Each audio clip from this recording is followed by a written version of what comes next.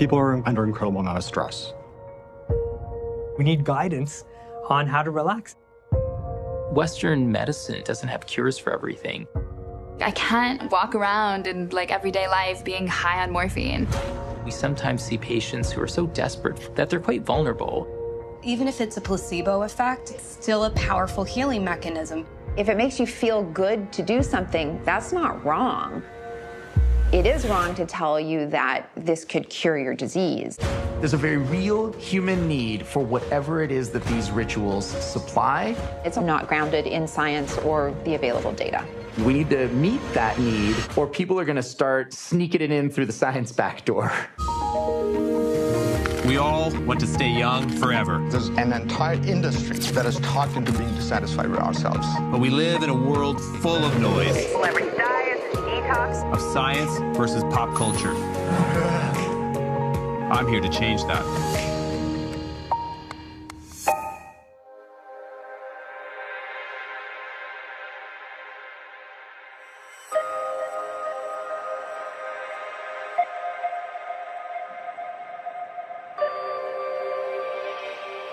Science and spirituality. Interesting times right now. It's restarting. It's okay. Many ancient health practices are becoming more popular, whether you're talking about acupuncture or Reiki or cupping or even mindfulness. For most of us, science and spirituality seem like mutually exclusive ideas. But perhaps both have a role to play when it comes to our health. Define spirituality for me. Spirituality is to understand yourself in relation to the world. Often, it's religion that gives people that sense of belonging to a giant, beautiful narrative of humanity. Take that away, and you still have this craving for participating in the ancient, for participating in ancient rituals. Over the last 100 years, we started separating church and state, and also spirituality and our health care. But there's growing interest in spirituality and bringing it back into the medical system. If you're more likely to go for your chemotherapy and feel that you can talk to your oncologist, if they kind of offer some of those things, then maybe that's okay, right? Because you're more likely then to get the kind of care that you need. And this overlap between science and spirituality seems to be increasing. In fact, experts have said that the alternative and complementary medicine market will be worth almost $200 billion by 2025, despite the fact that many of them are not scientifically validated. So, what is driving the trend? People are under incredible amount of stress. I mean, there's all these natural disasters happening, political crises, and our day-to-day life is filled with kind of information overload.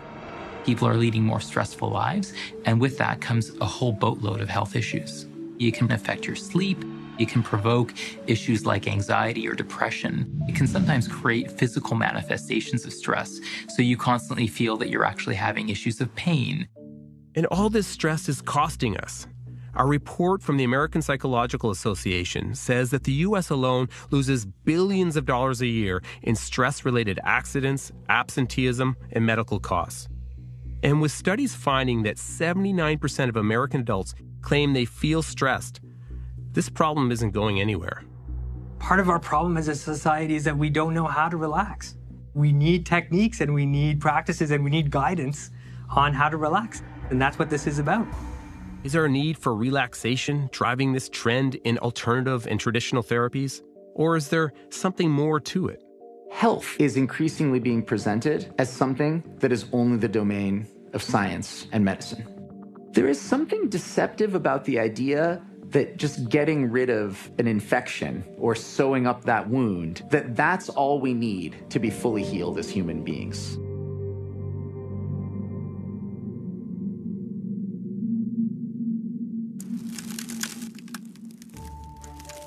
These are 200 million year old salt bricks that have been brought in from the foothills of the Himalayas to build our luxury salt room. From the Himalayas. That's correct. So when the primordial oceans dried up, what they left were these salt deposits. We're standing on salt. Yes. We're surrounded by salt. Absolutely. And it's warm in here too.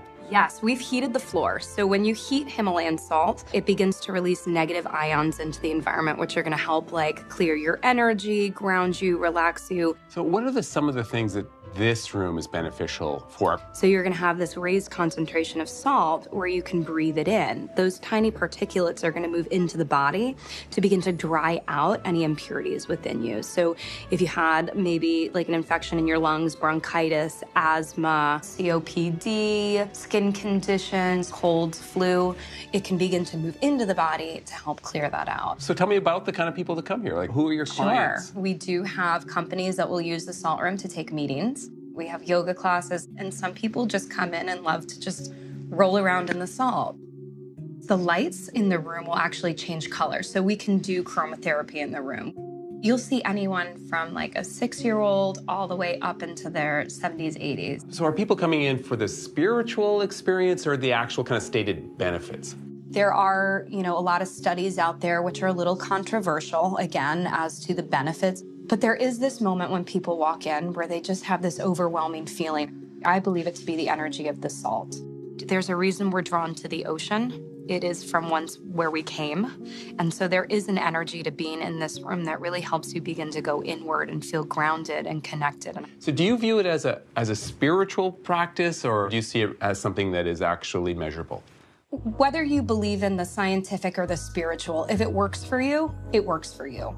And so, I think part of any kind of treatment, whether you believe in acupuncture, traditional medicine, hypnotherapy, even if it's a placebo effect, I think it's still a powerful healing mechanism because there's something that you're buying into which helps you feel a lot calmer. That's interesting because they often talk about placebo theater. Have you heard that? This is quite a theater, Absolutely. right? Again, we go back to the placebo effect. If you feel that it's helping you on any level, then it's working for you.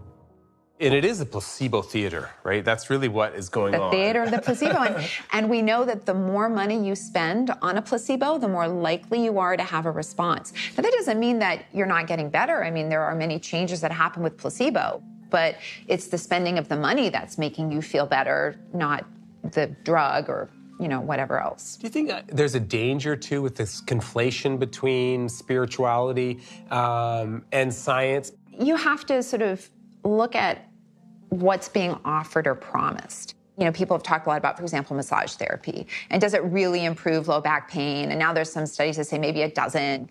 I don't care. I like a massage, but I'm not telling myself that this is going to cure a medical condition.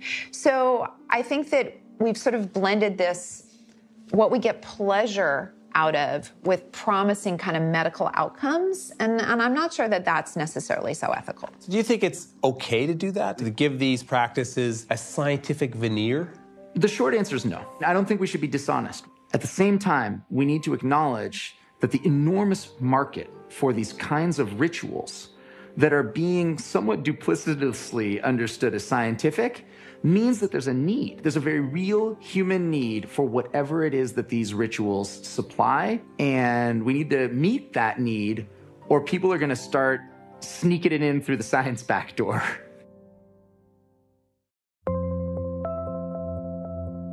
Allow yourself to float in a sea of chi.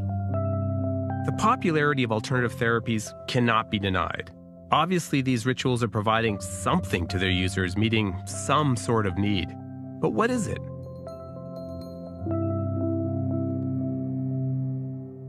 We'll just introduce ourselves, maybe sharing what drew you here.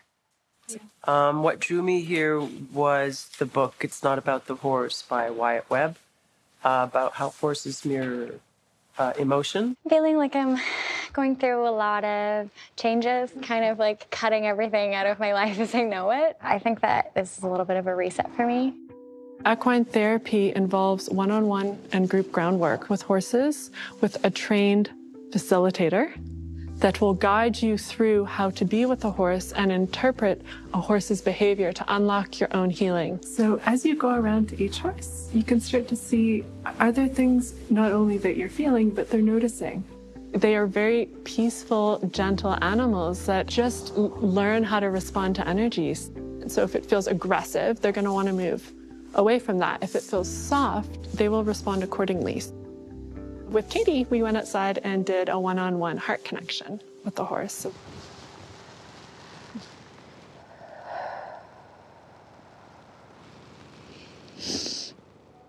They help us remember what it is to be accepted as we are, loved as we are, and supported. And so that can move people to tears, which is often tears of release. Yeah, I feel like it's anger at like letting, just letting people take too much space or take something from me, I guess. Okay, what did they think? It's okay to drop the anger. Healing is a byproduct of letting through more of who you actually are versus the masks we've learned to wear. And it felt like every time I was tense, like she would start to shift.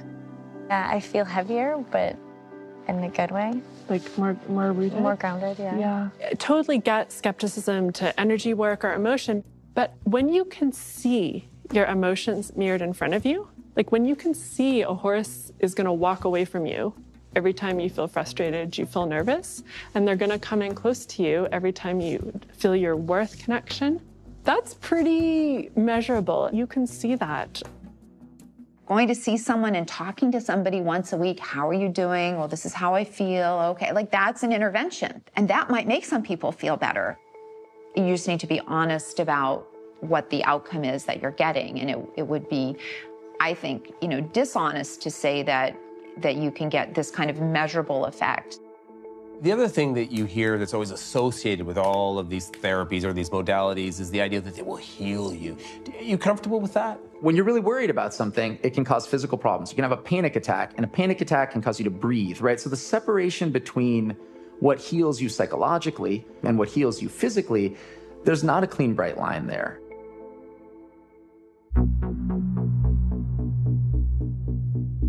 The science advocate in me finds it difficult to accept that there's a role for these alternative therapies when it comes to health. Time to try this out for myself.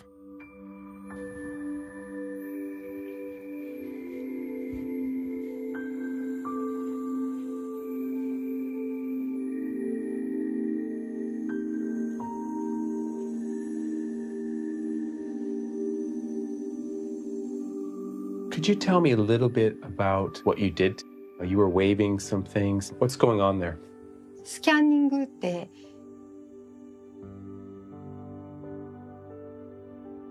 ヒーリーの方の体の状態が私に転写されるんです。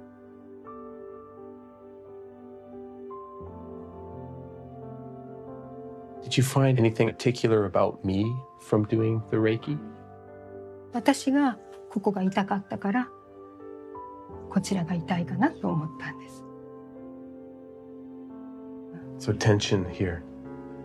こっちだけ。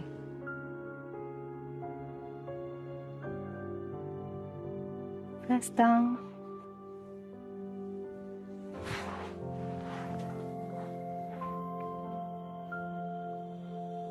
頭もちょっと使ってらっしゃるし、あと目が疲れてらっしゃる。目の神経がちょっと疲れてたように思います。For sure my eyes are tired and my brain's tired too. こう考えてらっしゃるとエネルギーってすごく上に上がっちゃって下がちょっと冷えてる感じがあってそこをちょっとエネルギーを下ろしました。So do you think that all the stress in the world right now that people turn to things like Reiki as a release? 悩んでる人がとても多い。ストレスを抱えている人もすごく多いです。霊気をすることによってそういう悩みがなくなってこの世が生きやすくなる。私はドクターと戦う気は全くないです。気になってしまったらドクターが得意に決まってます。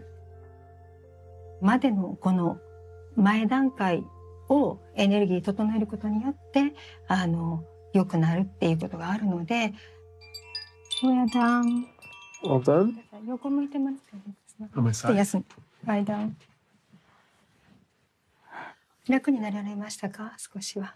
I do. That was a very pleasant and meditative experience. I thoroughly enjoyed it. Ah, そうですか。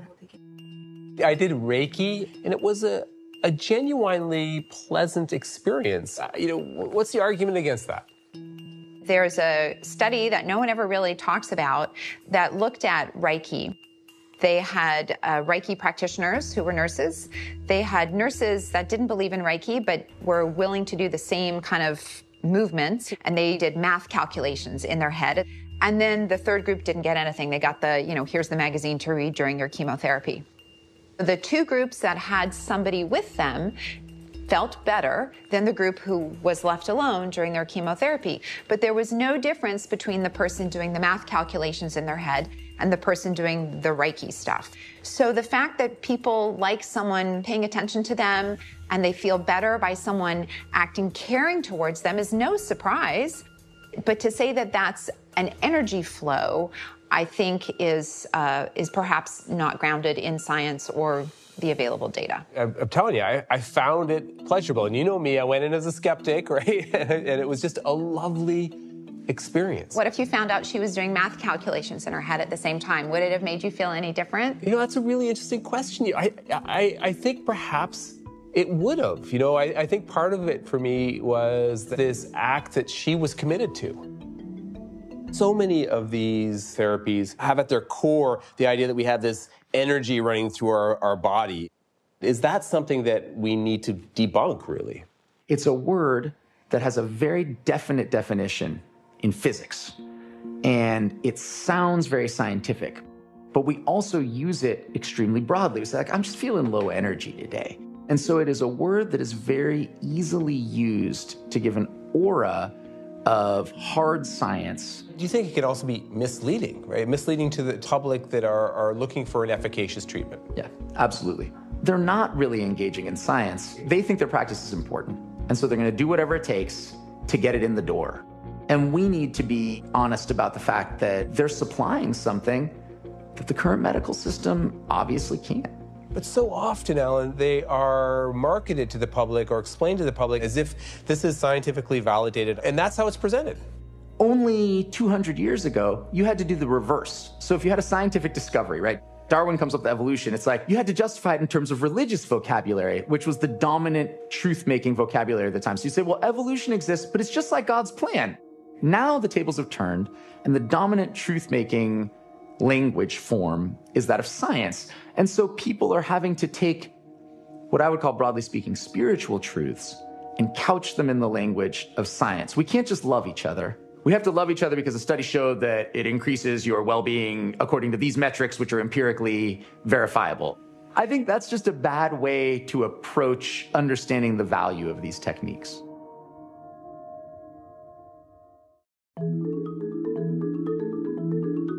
Of all the alternative practices getting attention right now, there's one undisputed king: mindfulness. It's been said that we're in the middle of a mindfulness revolution. And there are so many mindful products out there. You've got mindful candles, mindful furniture, mindfulness coloring books. You can be mindful holding your baby. You can be mindful with your cat. You can be mindful with your dog. You can be mindful with your houseplants and mindful while you're drinking your coffee. So Mike, you're a scientist that studies mindfulness. Tell me what you think mindfulness is. Mindfulness is being present in the moment. Simple. That's being it? Present in the moment. Just listening to your breath, being aware of what's happening in your body, expanding that space to being aware of the sounds around you. That provides you with this kind of natural calmness and then connection to being present. I'm a science geek.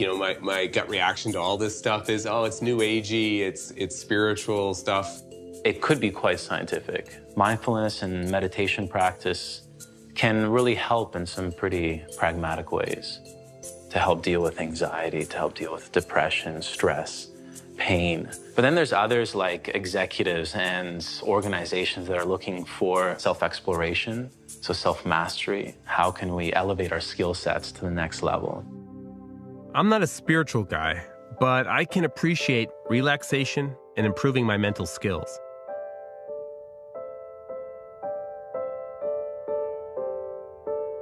I'm here in Kyoto to experience the real deal.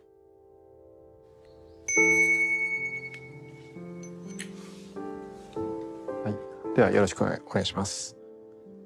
では本当に自由に楽に座っていただきたいと思います。そして、まずですね、この部屋にある香り、それから音に意識を向けてください。次は身体の感覚へ意識を向けていただきたいと思います。ちょっと練習としましては、まず右手をまっすぐ伸ばしてください。リラックス。例えば指先の方でかすかにこう電気が走ったような感覚であったり、何か体の中で流れゆくエネルギーのようなものを感じれますか？ Meditation is a big part of this temple. What are the benefits of meditation from your perspective? これは大きく私は3つあると思います。一つは何もしない時間を持つことです。2つ目がですね、今ここっていうのを大切にできる力を養うこと。3つ目というのは人間というのは自然の一部であると、こういうふうに理解していくことだと思います。Being mindful, does meditation have a spiritual element to it? 仏教伝来、以降常にやってきておりますし、ございます。スピリチュアルっていうのは日本人が聞く場合はちょっと解釈が難しい部分が、そうですね、やっぱり目に見えない、ものの意識、例えば本当に呼吸であったり、それから周りの環境とのこのつながりという意味で、感じ直すという意味では非常にスピリチュアルだと思います。After experiencing a Buddhist temple, it's obvious the practice has deep historical and spiritual roots. But what if you don't believe? What we are doing, I think, in the United States is beginning to translate that into a secular sort of process. That you don't have to necessarily believe in Buddha. You don't have to believe in necessarily God. You can experience many of the benefits of meditation and being present at the moment by these simple practices. And now, those practices can be found on our phones. The mindfulness apps are probably one of the best known parts of this industry. And mindfulness is, of course, big business, right? In fact, the leading meditation app, Headspace, has been valued at over $250 million. Even celebrities like Jimmy Fallon and Ellen DeGeneres call themselves fans. I'm in San Francisco to meet with one of the app's most unlikely users. So you're a cop. In a day, what kind of stresses are you coming across? The biggest stress that we face is you're always in this state of hypervigilance. For example, I've been to a call where someone was shot, someone's bleeding, and I'm first on scene and I have to deal with that. I've got parameters, secure the scene, get this person medical aid. But then what happens afterwards? How do I deal with that? It's psychologically draining. 100%. And it's constantly a battle that officers, including myself, have to face daily and hourly. So you've tried to look for strategies to really deal with that kind of psychological pressure. What are some of the things you've tried? So I started delving into meditation and this app called Headspace. And does it work for you? It does. The beauty about Headspace is you're just giving yourself 10 minutes to just kind of check out and just see what your mind is doing. And it doesn't need to be perfect. Do you really need an app to do this? I don't think it's 100% necessary. Me personally, I like the idea of an app. You know, I'm just some blue-collar police officer, and no one's gonna expect me to be meditating. Why am I meditating? How did I get into it? I like the idea of technology and being engaged because I can see that I'm making progress. So I think it's a great thing. It's interesting because, you know, people do think of meditation, I think, traditionally as being kind of out there, being a little new agey, but ironically, it helps you be a better police officer. Very true. In our culture as police officers, there is this resistance to meditation because it seems very woo-woo. So what do your colleagues think? They give me a hard time. Yeah, I get razzed a lot, but they're constantly asking me for advice. So I know what I'm doing is working. Has it made a difference? The mindfulness has brought just this level of clarity and presence, and I think engagement for me, that I can battle those stresses at work and then come home and still be an excellent father and an excellent husband.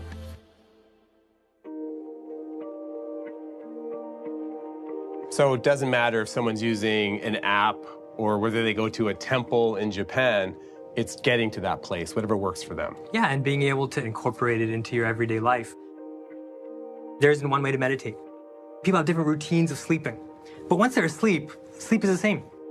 Likewise, there are different routines and different ways to prepare the mind for meditation. There can be different practices which are better for different people. And as long as we're able to get to that state of relaxed awareness, who cares?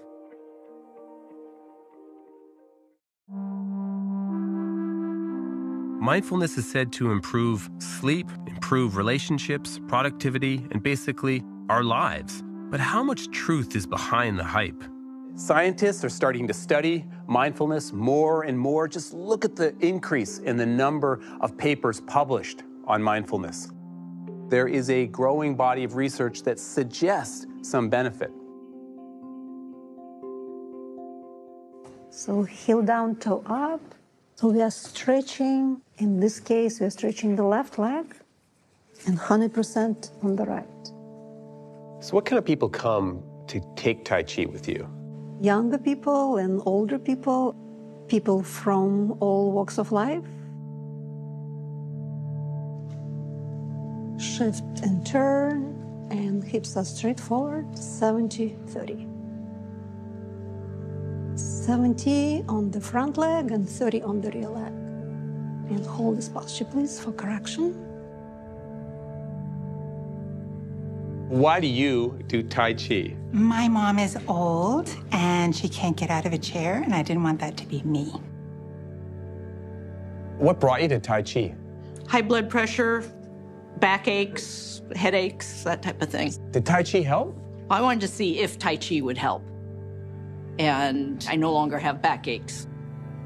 So you're trying to create rigorous clinical trials that produce objectively measurable results. Tell me about your results. When people practice Tai Chi, it's that ability to respond effectively to a particular virus that increased in the Tai Chi group and not in the control group, and increased to the same level as if they got a vaccine. And when we gave both the Tai Chi and the vaccine together to people, we found that that increase is even greater. In fact, the people that got both actually had immune function like people 30 years younger. So that to me was a very convincing evidence that Tai Chi is not just in your head, that it's producing changes in your body that are physiologically relevant and important for disease outcomes. One of the things I've always tried to do is try to dissect, what is the active component of Tai Chi that's producing the benefit? And we found that when people were assigned to the Tai Chi group, their overall activity didn't change. Why? Because instead of walking or doing some other exercise, they were practicing their Tai Chi. So that raises the question, what is it about Tai Chi that may be important? Practicing Tai Chi, in order to actually execute the movements, you have to be present in the moment. So people are getting into that space of mindfulness. So the active ingredient, the secret sauce, is mindfulness. I think so, because we can replicate the findings that we have with Tai Chi with mindfulness. Because the findings show that you can improve depression, and you can improve sleep problems, and you can decrease stress, and you can improve the immune system. All really important outcomes. But we do not know whether that translates into decreases in the rates of cancer recurrences or cardiovascular disease or diabetes. Do you think that we're trying to legitimize something that has this more spiritual roots with scientific inquiry? Yeah, I think that's what we're doing. That's how many of our contemporary minds work. Does this work? Is it effective? What do I need to do? How many minutes? What's going to happen to my cortisol level? There's that part of that mind that needs to get satisfied. When I go and I train people, the first thing I look at is, okay, what is it that's going to be most effective for them? So when you look at athletes specifically, they're really motivated by really understanding more of this quantified approach towards how to excel. One of the athletes that Michael works with is an ultramarathoner, Colin Nanka, a successful New York executive who's completed 8 of these extreme challenges.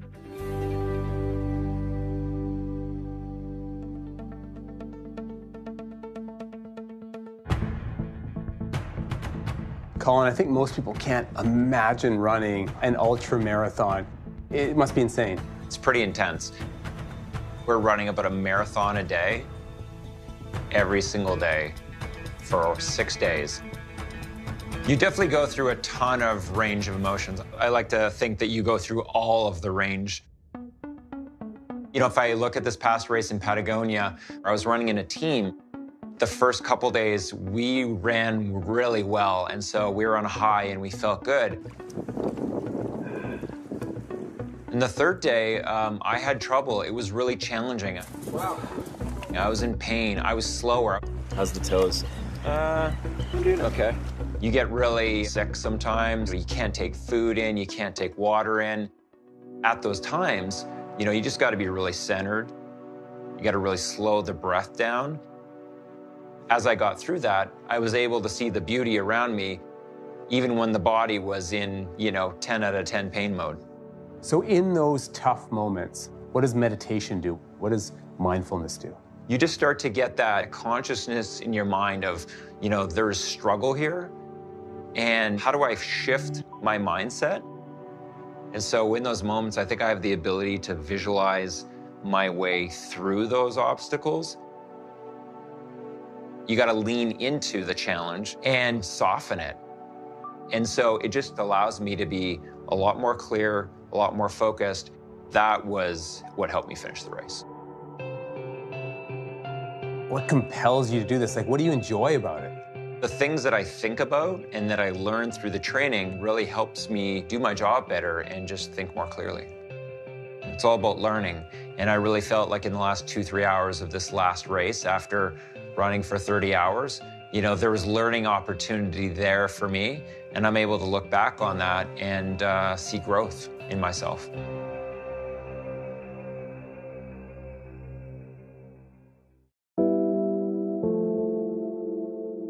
As research continues to unfold, it raises an interesting question. How much science is needed before traditional practices can be viewed as having a role in public health systems?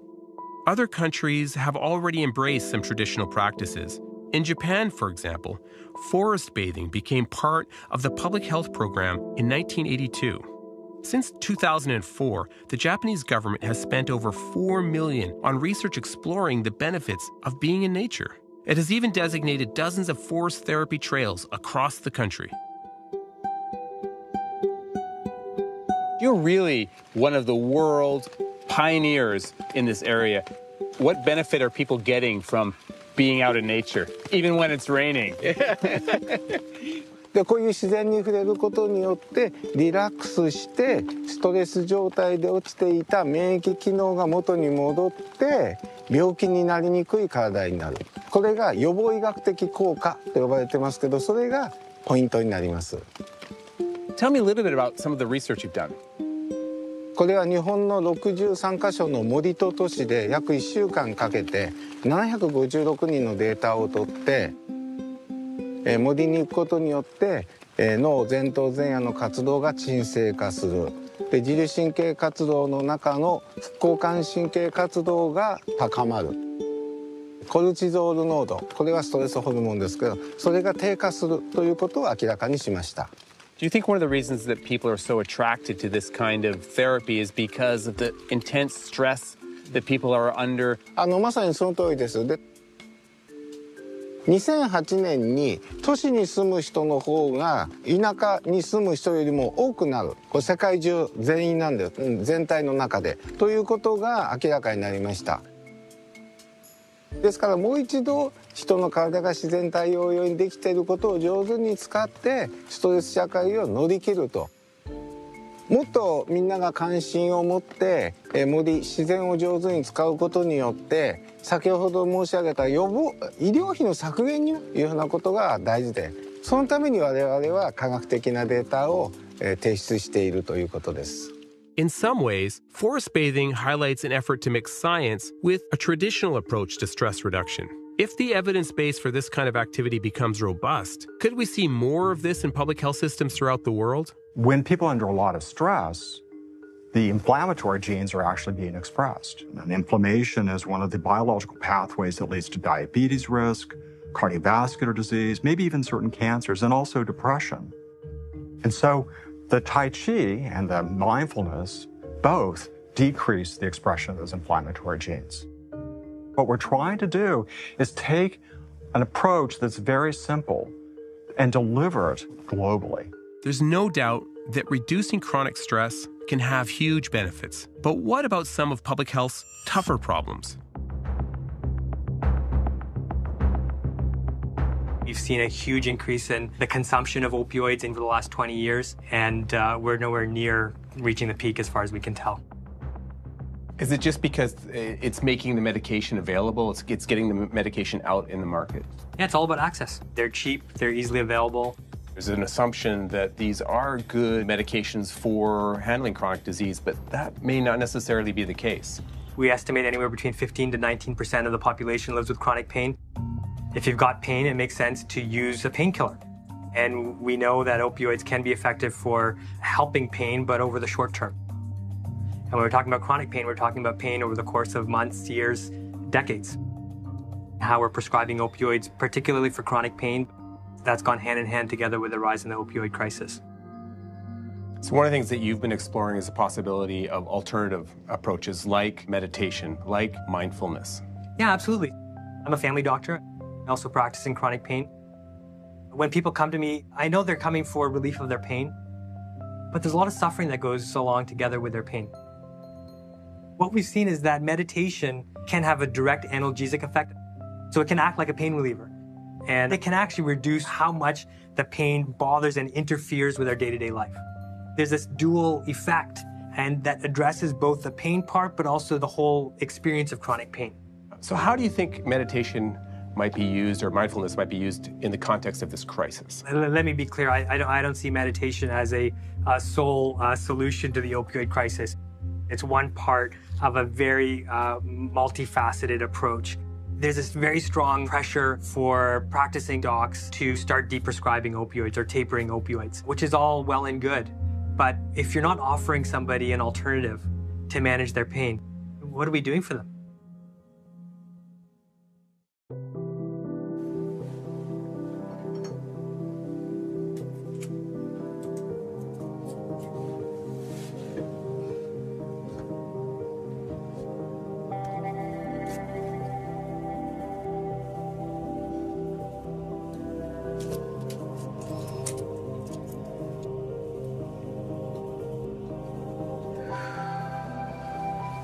Nicole, tell me about your condition.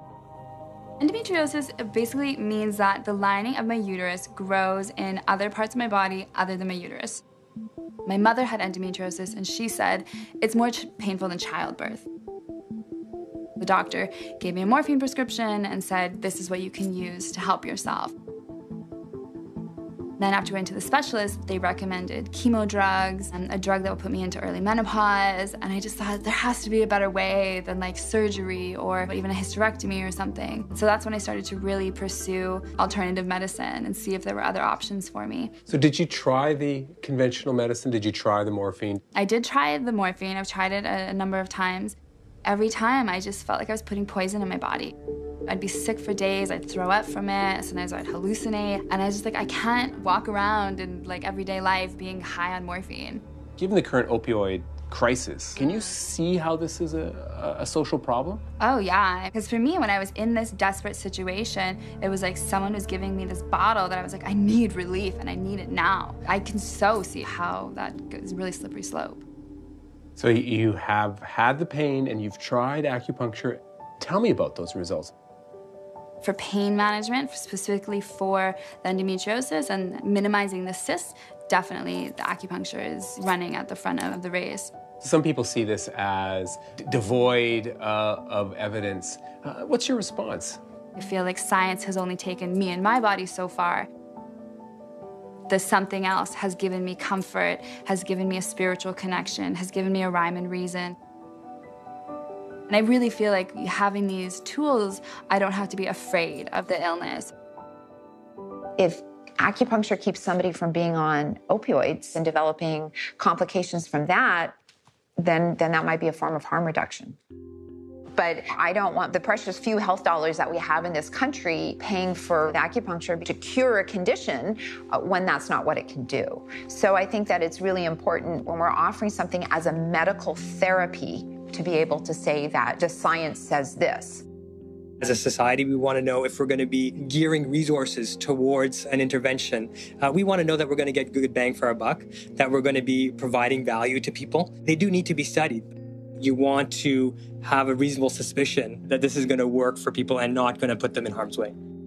I think that what we need to do is create a space for forms of therapy that are helpful to humans who are dealing with their relationship to their own suffering that don't have to masquerade as science. And we need to welcome them in, but also maintain a separation between the people with the white coats that are administering a certain kind of treatment and the people who are administering acupuncture and the people who are praying with you.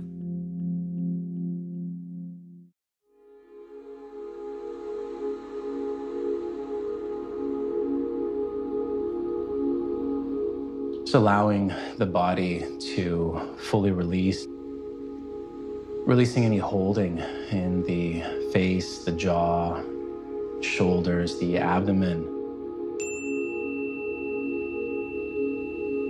And as the body stills and the mind begins to settle,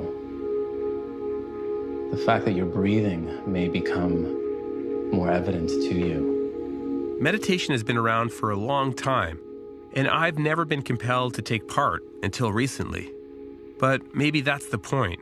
When the science started coming out, it really started opening a lot of doors and new opportunities to bring these benefits to people that would normally never even think about this twice. People like yourself.